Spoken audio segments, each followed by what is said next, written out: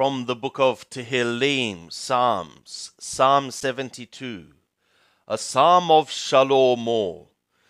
Give the king thy judgments, O God, and thy righteousness to the king's son.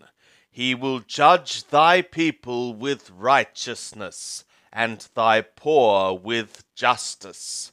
The mountains shall bring peace to the people, and the hills in righteousness.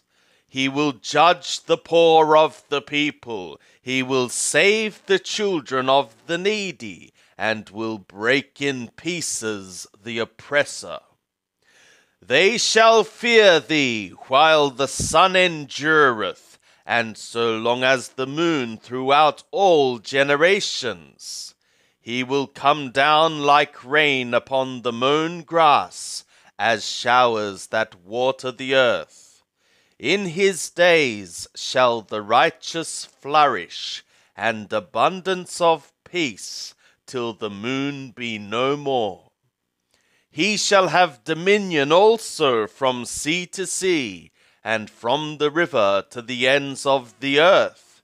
They that dwell in the wilderness shall bow before him, and his enemies shall lick the dust. The kings of Tarshish and of the isles shall render tribute. The kings of Shabah and Sabah shall offer gifts. Yea, all kings shall fall down before him. All nations shall serve him. For he will deliver the needy when he crieth, and the poor that hath no helper.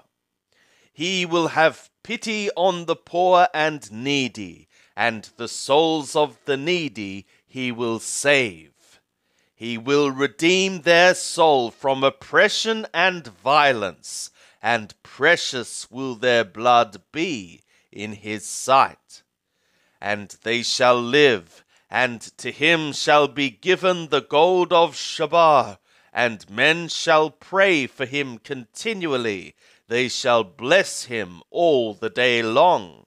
There shall be abundance of grain in the earth upon the top of the mountains. The fruit thereof shall shake like the Lebanon, and they of the city shall flourish like grass of the earth.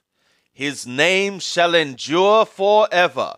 His name shall be continued as long as the sun.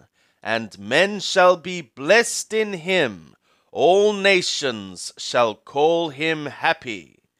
Blessed be Yahweh God, the God of Yisrael, who only doeth wondrous things.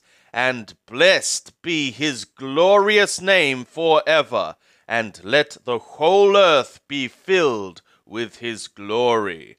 Amen and Amen. The prayers of David, the son of Yeshai, are ended.